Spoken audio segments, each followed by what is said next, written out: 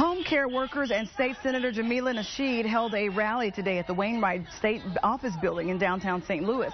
They want Governor Jay Nixon to raise the hourly wage for home care workers in Missouri's Medicaid-funded program to $11 an hour. People on both sides of the issue were at the rally.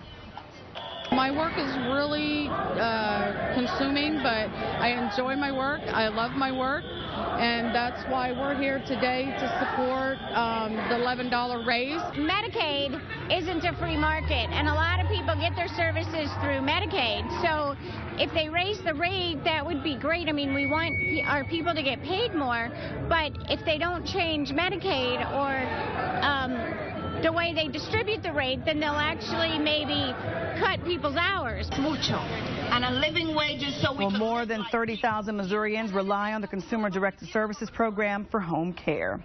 Walmart planning